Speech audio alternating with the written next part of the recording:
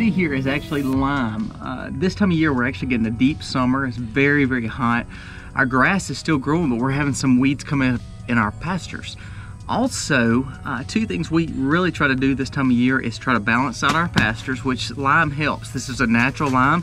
It's actually made up of basically calcium and magnesium, but it's a natural element that we're going to put back, and that helps balance that pH of the ground back out. Also, what we're going to be doing is putting out tubs. These are lick tubs. They're 24%. They're a natural mineral for the livestock and cows. They weigh 200 pounds a piece, so they're kind of heavy. So we got them in the back of the truck. We're going to tape them. We're going to drop them off.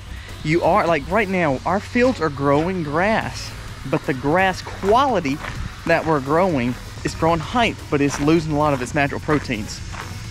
It almost reminds you of a standing hay. So they're eating, but they're not. It's not really putting a lot of weight on them. So we want to give them some extra protein because we are fixed to get into hay season in the next few months.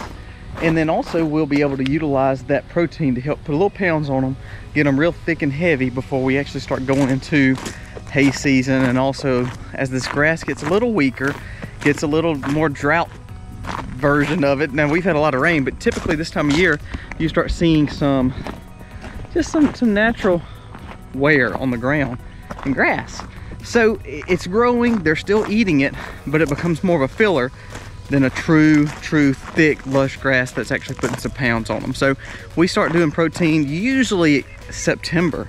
This year we're going to start a little earlier. I had a guy tell me that he starts in August, and so we're going to start ours in August and see if that'll help a little bit to kind of get ready for hay season and ryegrass season and just the changing of a palette for the grass. Because cows, we want to make sure our cows are in good shape as they head into the hottest part of the year, and then also in transitioning into the winter months.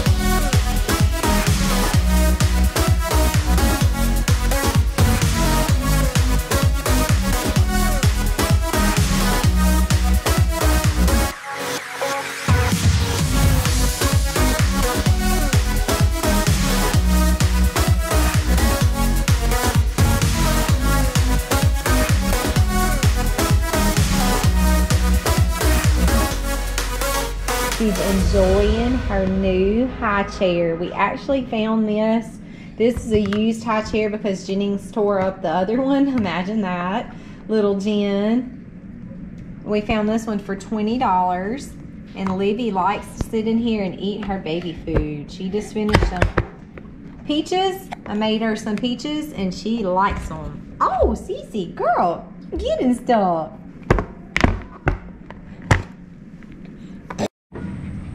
We are also having a friend time for Aiden. This is some of the boys from our homeschooling group.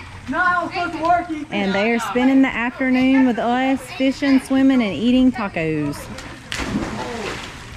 An update on our outdoor project. You can see we have one wall that is completely done. We have the other wall that is we have begun. We found a used ice machine. What a steal. Used ice machine that we're going to be able to hook up back down here and have access to. And our shelving has begun. That is major progress being made. The outside is done. I do have a water hose hookup down here for the flowers and stuff that I have down here. It will be so much easier to water. Lots of progress being made. This is what it looks like from the back. Covers up the hideousness of the pool site down here. We will also have a cutout right there. It will run under the cabinets. It will never be seen, but our gas tank will be sitting back here too. So all of this will actually be covered and nobody will actually even know that it is back here. So cut out again in the middle, and I want to walk y'all back around and show y'all the front, some stuff that's going to be going on in the front. In the cabinets, this is actually where the stove is going to be. Down here will be an insert going out to the gas. This is going to be extra counter space underneath. So I will have some space over here. This will be where my sink is. We will finish running the plumbing up through here. all of this will be storage, and of course I will have a cabinet on top where I can display certain things, whether it's food, drinks, cups, whatever, will all go up there. So definitely making some huge progress out here. For example, tonight, all the boys that I'm feeding, I am hauling tables from upstairs down here to place everything, to where when we have all of this done and completed, I will be able to literally warm my stuff, keep it warm with a crock pot or whatever my electrical will be out here, and I will be able to put crock pots, cups, fix drinks with ice, rinse things off.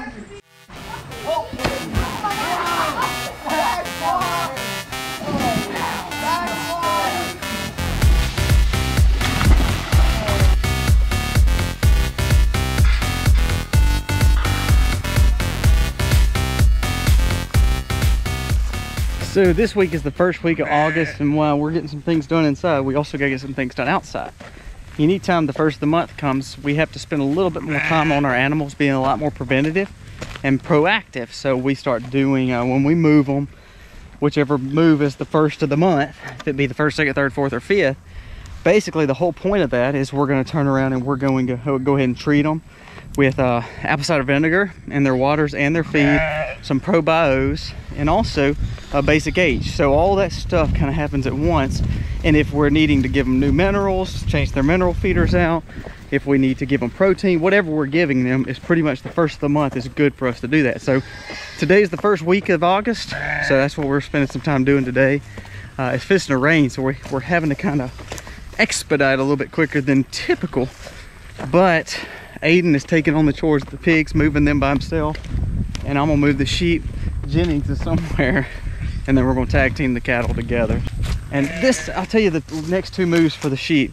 I told you, if you remember, I've been saying that we've been putting the sheep pretty much just in places that it's hard to cut or hard to bush hog, and they eat it. So this move here is pretty much in this kind of wild junk. It's not a lot of ruminant, just straight grass pasture. It's just a piece of this kind of civu pasture that we're trying to clean up. So it's got a lot of hedge, a lot of little oak leaves.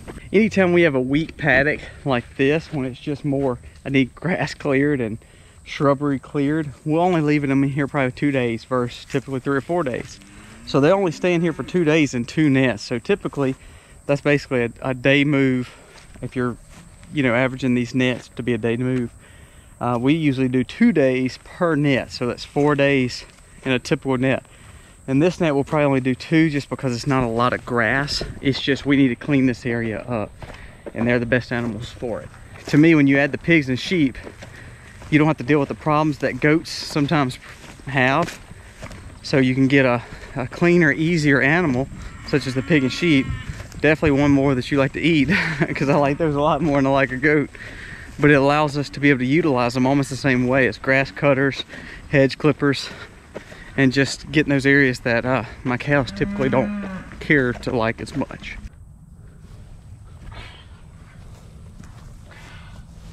You gonna get it? I did. I'll buy out. See, we poured them a little alfalfa and they ate some of it, but then they left a good pile of it over here as they start working these woods. So we've got the pigs right here at the edge of the where the new wood line is, since we've cleared all this, right next to the pasture. So we want them, we've worked this area right here in front, so we're kind of making an L all the way around. And see what, look where they're coming to. There's where the sheep are, where we were just talking about cleaning up. The sheep are going through this thicker spot while the pigs go on the outskirts. So they're basically cleaning this forest up to grow better quality underneath. And even if it never grows anything good, the fact is we're feeding our animals, especially our lambs, 100% off that. Our pigs probably 30%, 40% off that. We still give the pigs food, of course, because we want them to grow, so they're getting good quality feed, but it's helping our feed bill not be so high. And then of course feeding our sheep, and it's taking less time to work, because if we didn't have them, we'd be using a tractor to bush hog under here. And that's, it's just, we try to streamline our farm, and the more we stay on the bush hog, the less food we have for the animals, and the more time it takes us to get done. So this is the way we actually can treat them, give them probos. Being that we're not giving them shots or anything like that, we'll just put a feed trough in here and give them a little treat. They never get a treat, and this is a non-GMO feed we get from Tucker Millen. It's about 16% protein. It's not over the top, but it's a good little treat for them to have, especially when we're trying to really put some probiotics on there. So we got some powdered probiotics that we put on there, and they're loving every second of it. So probably by year end, we're gonna go and take him for ground beef and our own steak. He weighs probably 650, 700. We'd like to get him to about 750, 800. So when we get into hay season, we're gonna put some extra protein out. The ryegrass will help kind of get some weight on him, and we're gonna put some wheat plant. The wheat will definitely help them too, put a little weight on. So I think by the year end, I think we'll be ready to process him. I don't want to just feed him for the winter if he's not gonna grow anymore. So he's one less, you know, hay mouth to feed, basically, to provide hay for. And our ground beef is doing okay right now, but it'd be nice to go ahead and have a little bit more in the freezer. And we talked about trying to can a lot of our ground beef this time to see if it just gives us a little bit more preservation that way.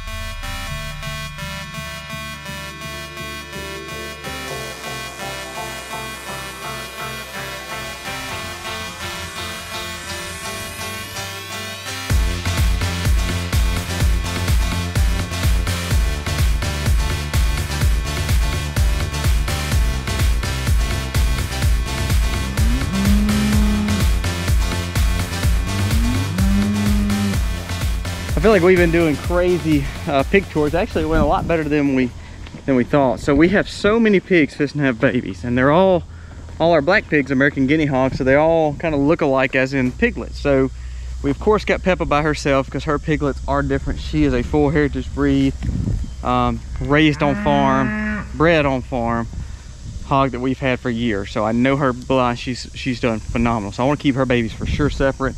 She's with George. Now the new ones, what we call the new American guinea hog, or the smaller American guinea hog, all three of these are fisting to have babies. They're all very, very close. We have two in one pen because it's just a bigger pen, and then one by herself over there. Once that one by herself is probably, that one and this one are probably the furthest along. This one may have an extra week or two behind them.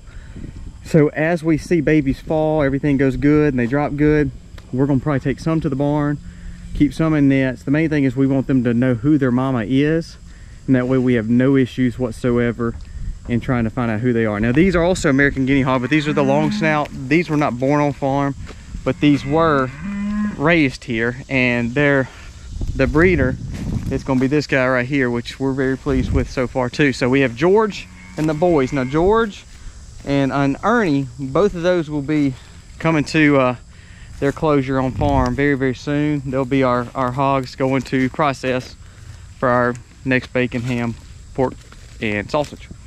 And then we'll keep him as a main breeder for the long snouts.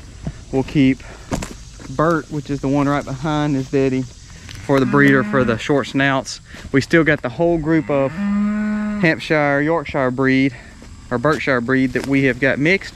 They're growing off good, but we kept them all together because they're not expecting babies probably for another 3 or 4 months. So been in here, it's gonna make a little bit more fun on waters and feeding for right now for Aiden.